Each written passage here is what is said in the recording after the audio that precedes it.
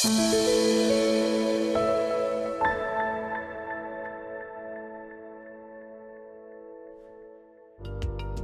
are the similarities and differences between correlation and regression, and the advantages of each?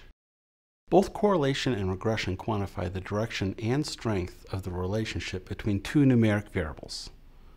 However, correlation quantifies the relationship through a single value between -1 and 1, whereas regression describes the relationship through an equation of the form y equals a plus bx. Another difference: with correlation, the x and y variables are interchangeable, whereas with regression, the results of the analysis will change if x and y are swapped. And perhaps the most fundamental difference: regression assumes x is fixed with no error, such as dose amount, whereas with correlation, x and y are typically both random variables, such as height and weight, or blood pressure and heart rate. Now some similarities. When the correlation is negative, as indicated in red in this Major League Baseball correlation chart, the regression slope is negative. And when the correlation is positive, as indicated in blue, the regression slope is positive. Another similarity: the correlation squared, known as r squared, has special meaning in regression. It represents the proportion of variation in y explained by x. Now, the advantages of each.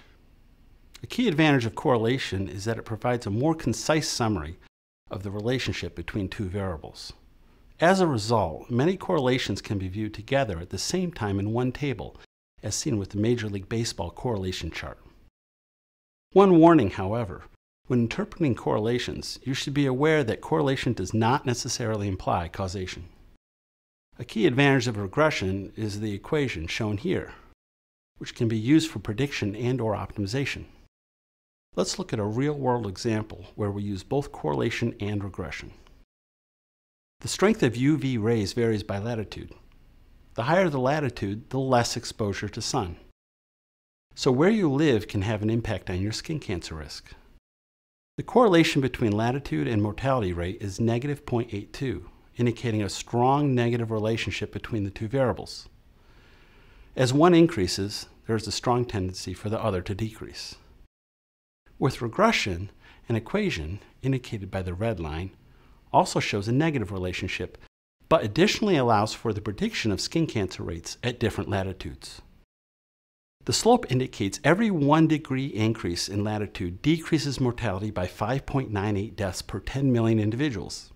The intercept predicts the mortality rate at a latitude of 0, the equator, which is 389.2 deaths per 10 million individuals.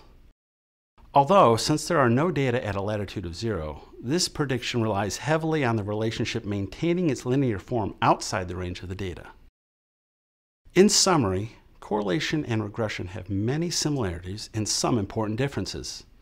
Regression is primarily used to build models to predict a response, while correlation is primarily used to quickly and concisely summarize the direction and strength of the relationship between two numeric variables.